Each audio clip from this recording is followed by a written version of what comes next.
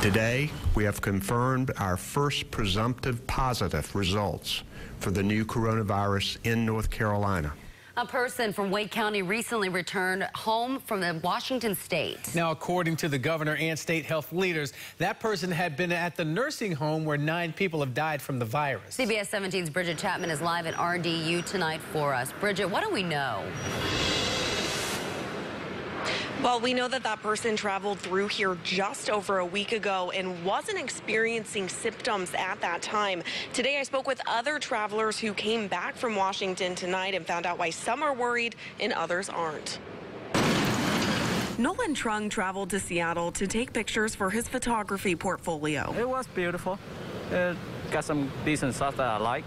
We loved it. When he turned his phone back on after landing at RDU Tuesday evening, he saw the news a person from Wake County tested positive for novel coronavirus, a fear that led him to wear this face mask. So kind of scary.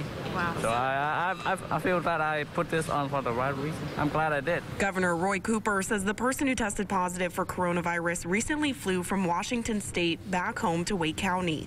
He says they were visiting the long-term care facility that's at the root of the outbreak in Washington. The health and safety of North Carolinians is our top priority. Governor Cooper says the person affected is doing well and is isolated at their home in Wake County. They won't be released until their symptoms are gone. We've been preparing for this, and we do expect to see more cases in North Carolina. The governor's appointed a task force that's working with public health experts. They're also finding out who else was on the plane or in close contact with the affected person at RDU. And you know, you tend to come home from a flight, and if you hear people coughing, you know, you kind of go like this. But no, we weren't worried particularly about that virus. The Penkeys flew back from Washington Tuesday night. They tell me they've researched the virus and know it has a low fatality rate. More than 80% of people affected have minor symptoms. In fact, the only thing we've been thinking, and we'll see what happens, is that there might be some really great deals coming up on travel because so many people are not going to be traveling.